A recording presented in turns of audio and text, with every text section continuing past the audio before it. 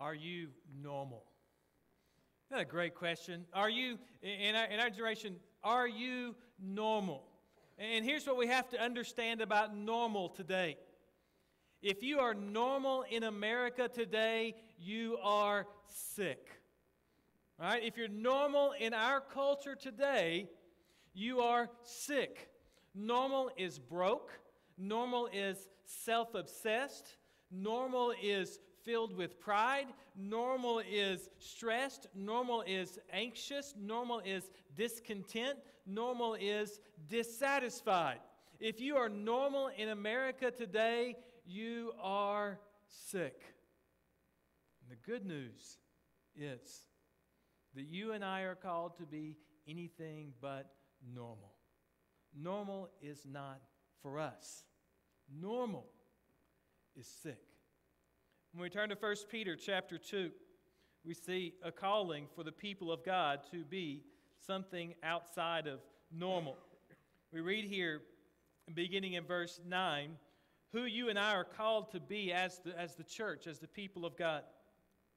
And he says this, but you are a chosen people, a royal priesthood, a holy nation, a people belonging to God, that you may declare the praises of him who called you out of darkness into his wonderful light. This is who you are. You are a chosen people. You are a royal priesthood. You are those who have been called up out of this world and set apart for a special and sacred purpose. This is who you are, a people called out of darkness, out of the normal, out of the cultural milieu of whatever we live in today, and you're called and set apart to be something different and distinct from the world. Once you were not a people, but now you are the people of God. Once you had not received mercy, but now you have received mercy. Through the activity of God, what God has done for you through Christ, you have now been called out of normal into a unique and special situation. He says, dear friends, I urge you as aliens and strangers in the world to abstain from sinful desires which war against your soul. Live such good lives among the pagans that though they may accuse you of doing wrong, they may see your good deeds and glorify God on the day he visits us. You and I are called to live as aliens and strangers. This is a room full of aliens. That's what it's supposed to be. This is a room full of aliens, of people who have been called out of the normal, a set-apart, chosen, special, sacred people on mission from God to display to the rest of the world the character and the quality and the love and the grace and the mercy of God. This is who you are, aliens and strangers, the Scripture says, in this world today. The Scripture says that you and I are in the world, but we are not of the world. You and I are something distinct and set apart. This is not our home. Our home is the kingdom of God, where God rules and reigns, and this is not our home. Susan and I went to Mexico a few weeks ago on vacation, and one of the things that we sometimes do at dinner in Mexico is we kind of look around and try to figure out where people are from. So that's kind of fun when the conversation kind of lags. And so we look around, and some people give themselves away by their accent. So you know, hey, I know they're not from the United States because of the way that they're talking. Other people, it's a little more fun to figure out. We can always usually figure out who the English people are at dinner, because English people eat in a unique way. Y'all know how English people eat? They eat with both hands at the same time.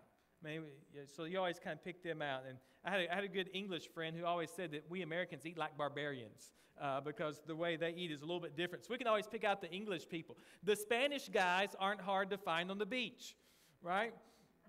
But because they're not wearing the same kind of bathing suit that I'm wearing. They've got the little Speedo on. So I know they're not from, the United States. And you can just go around, and when you're in a foreign country, especially where there's these mix of all these different people there, you can say, hey man, they're from different places. You just kind of get a feel of the different countries if you hang out with people long enough, and you begin to see there's a distinct characteristic to people, where they're from Europe, United States, or Canada, or Asia, wherever they're from. They've got these unique characteristics. And you and I, as the people of God, as those who are living for the kingdom of God, we've got some unique characteristics about us that make us stand out from the culture in which we live today. When people look at us, they ought to look at us and see aliens and strangers. When we're in Arkansas, they ought to say, you ain't from around here. All right, that's how you say in Arkansas. We recognize that there's something distinct and different about the quality of our lives. We're called to be aliens, strangers in a culture that is sick. Now, that shouldn't surprise most of us because you and I are called to be disciples of Jesus Christ. What it means to be a disciple of Jesus Christ, it doesn't simply mean that you come to church on Sunday. Lots of normal people come to church on Sunday. Being a disciple of Jesus Christ is more than that. It doesn't mean that you just read your Bible from time to time. It doesn't mean simply that you came down in front of church one day and said, hey, I want to accept Jesus Christ as my Lord and Savior because I don't want to go to hell. Being a disciple of Jesus Christ means something more than that. It means that you're actually following in the footsteps of Jesus. It means you're becoming more and more like Him. His mind is becoming your mind, and the activities of Christ are becoming your activities. You are one of His followers. You can be identified with Christ because of the way you live, because of the quality of your life. That's what it means to be a disciple of Jesus Christ, to be becoming like Him. And when we look at Jesus' life here on the earth, would anybody say that Jesus' life was normal? I mean, listen, just remember all the strange things that Jesus taught. Jesus said if you want to be first, you have to be last. He said if you want to be great, you have to be a servant of everybody else. He said that if you want to find your life, you have to die. If you want to have real life, you have to give it away. Jesus said if somebody strikes you on the cheek, you're supposed to turn the other cheek. Jesus says that if somebody betrays you, that you're supposed to forgive them. That those who hurl insults at you, that you're supposed to bless them. Is that normal? It wasn't normal in His day, and I don't think it's normal in our day either. Jesus healed people. He cast out demons. He raised the dead. Jesus befriended those who are the most outcast in the society of His day, the prostitutes, the tax collectors, and the sinners. And I tell you, that doesn't seem real normal to me. He was the King of Kings and the Lord of Lords. All authority and power was given to Jesus, and yet He allowed Himself to be beaten and crucified and spat upon because of our sins. And it wasn't because we were being loving. It wasn't because we were being nice. The Scripture says that we were turned away from God. We were betraying God. We were spitting in the face of God. And yet in light of all those things, Christ took all of our sins for all time on the cross. Jesus took all of those sins upon Himself, and He died for us.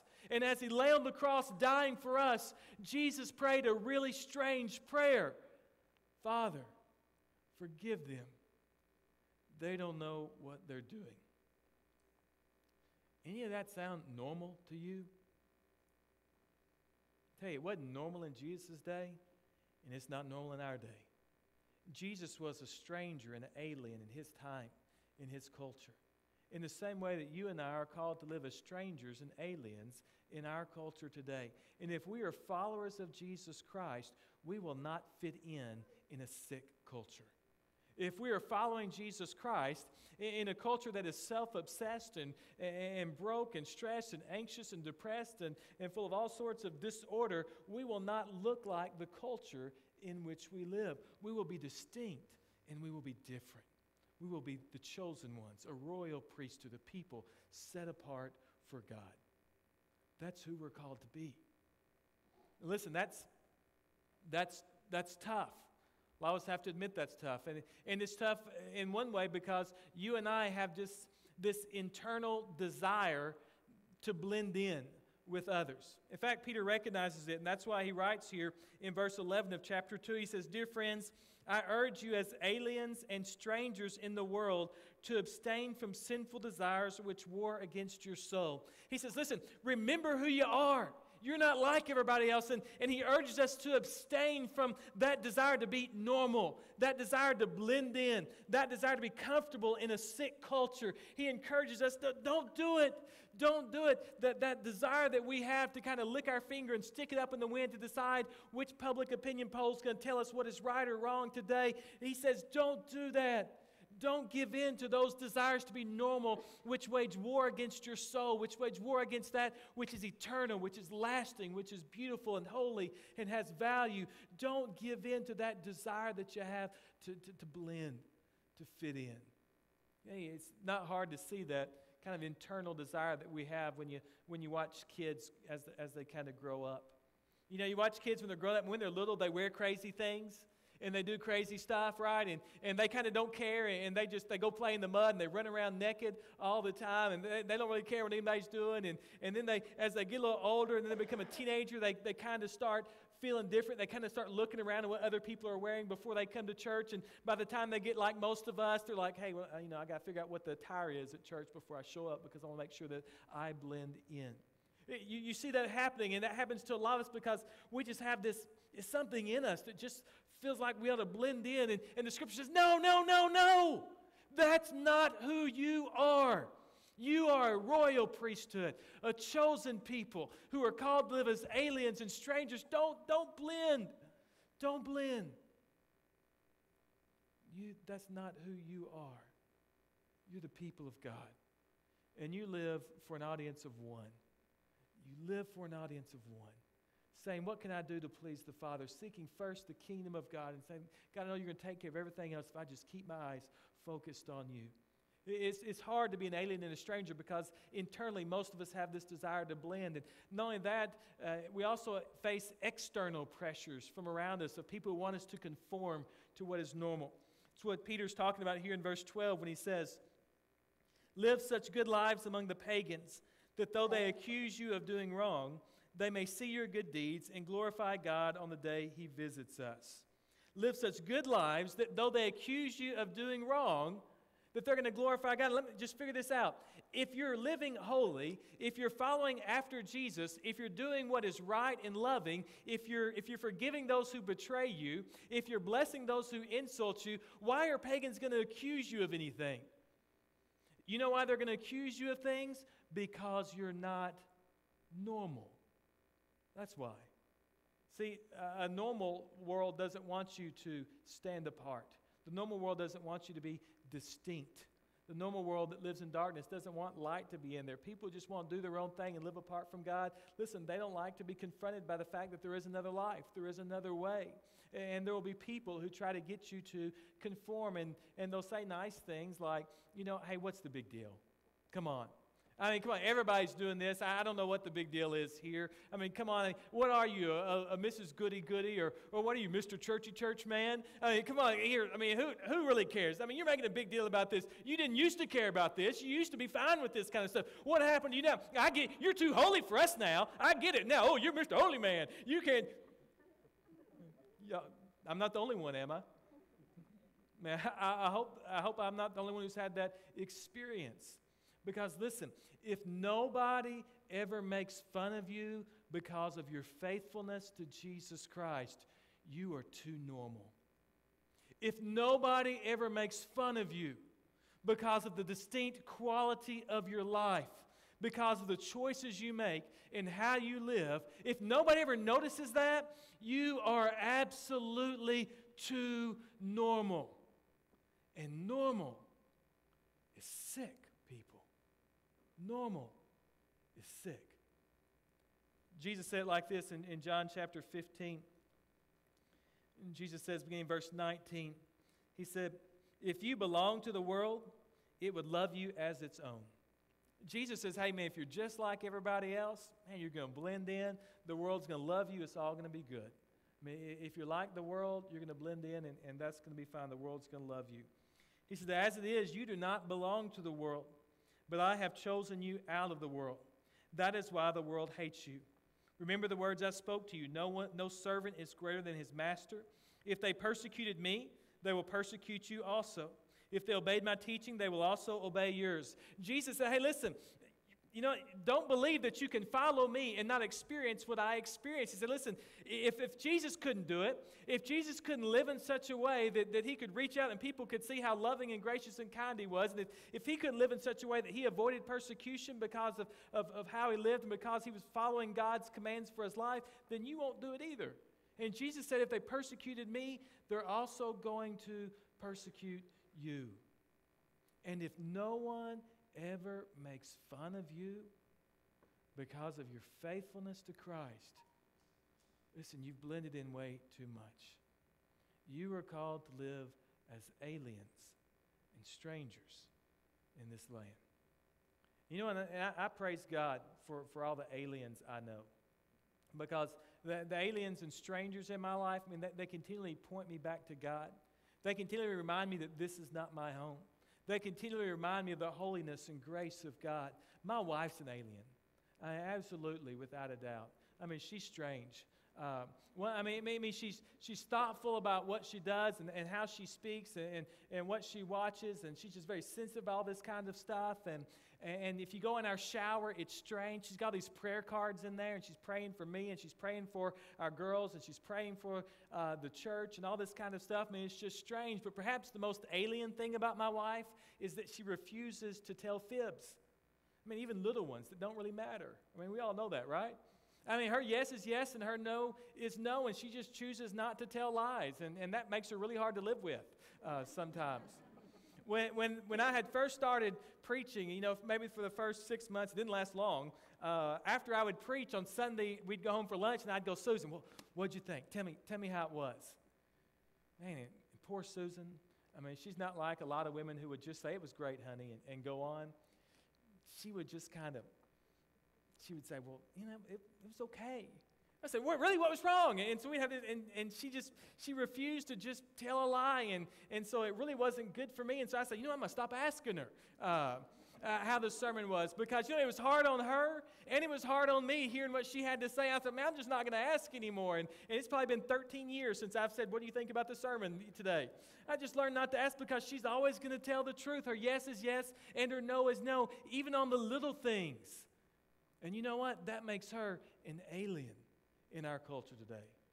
Because the truth is, most people lie, right? Maybe not about all things, but about the little things, we think it's okay. She's strange in our culture today. Curtis Miklich and his family are going to join the church today. Curtis is an alien. His whole family is aliens. And you know why they're aliens? Because Curtis has a good job. He's got a nice family. But you know what the man wants to do? All he cares about is providing homes for orphans. And that's all the guy wants to do. I mean, he's just coming to me and saying, hey, what can I do? How can we? And he's willing to give everything he has simply to see kids that don't have a home, that they get a loving Christian home where they can be introduced to Jesus Christ as the Lord and Savior, where they can experience the love of God in a very practical way. I mean, he's opened up his home to kids. He's trying to make his home a group home. And there's so many things to be doing, and God's just blessed him financially, and there's lots he could be doing, but he chooses just again and again to just put it back into the lives of young people who absolutely need a home. And you know what? That makes him an alien in our culture today. Ron came to see me this week. Ron Brixey, he's an alien too. Ron came to my office this week, and he didn't come to complain. That makes him strange to begin with right there. He just said, Jeff, I just want to come. He said, I just want to come in today. He said, I just want to tell you how good God's been to me. He said, man, God's just been blessed. I just wanted to come out. I just wanted to tell you all the good stuff that's going on. And man, he was just giving praise and glory to God and just realizing where all the good stuff in his life was coming from. And so, man, it was just so strange to see somebody just, man, recognize that every good thing that we have comes from above. But that's what Ron was doing. Man, you just see the joy in his life. He's just strange that way. Listen, we've got a lot of strange people in our church, people who are choosing extravagant generosity over greed. We've got a bunch of teachers in our church, and practically most teachers are aliens. I mean, not all of them. Some of them aren't any good. But most of them could do anything, and yet they choose to spend their life teaching kids and trying to work in kids' lives, and some of them work in schools that aren't all that nice. And man, that's strange in our culture today because they could do lots of other things. We've got a lot of youth who are aliens today. I went to an alien purity ceremony a few months ago where we had all these sixth graders committing their lives to be pure for God, to wait until they're married, to have sex with their spouse. And I want to tell you, that's strange in our culture today. And if they choose to be faithful to the commitments that they have made, they need to recognize that they are not going to blend in. They are not always going to fit in. They are not always going to be comfortable in this world today. They are going to live as aliens and strangers in a world that is sick. And I praise God for that, because normal is sick. I praise God for those who live as strangers in this culture, who keep pointing people to another home, keep pointing people to the grace and holiness and the goodness of God. I praise God for them. You know what? The world needs, our culture needs some aliens. Our culture needs some people who live strange lives today. Not people who will quote Bible verses, not people who will simply tell people that they go to church, but people who will live as disciples of Jesus Christ, accepting what that means for our lives, knowing that we won't be like everybody else. We'll be a royal priesthood, a chosen people. That's who God has called you to be. I want to tell you, that's where all the blessings are. Normal is sick. It's stressed. It's broke. It's self-obsessed. It's choosing instant gratification over future blessings. Normal is sick. You don't want to be normal. God is calling you out of that today. God is calling you to accept your walk in this world as aliens and strangers, a distinct and set-apart people. Today we celebrate Holy Communion. Holy Communion reminds us of lots of things. It reminds us of Christ's death. When we take the bread, it reminds us of his body that was on the cross. The juice reminds us of his blood that was shed for us. The communion reminds us that Jesus is still with us today, that he's present here. The bread and juice remind us that someday there's going to be a great banquet and Christ is going to come again and we're going to feast with him. But the invitation to Holy Communion is also an invitation to participate in the life of Christ. And when Jesus offers you his body and blood, he's offering you his life. And he's saying, do you want to participate in that life which belongs to Christ? Are you prepared to live as aliens and strangers in this world so that you might experience the very best that God has to offer? You're ready to trade in sick for joy and peace and faithfulness and hope and patience and life. That's what Christ is offering you today, if you will receive the grace that he will give you. Let me pray. Gracious God, I thank you. Lord, I just praise you and thank you for offering us something outside of normal today.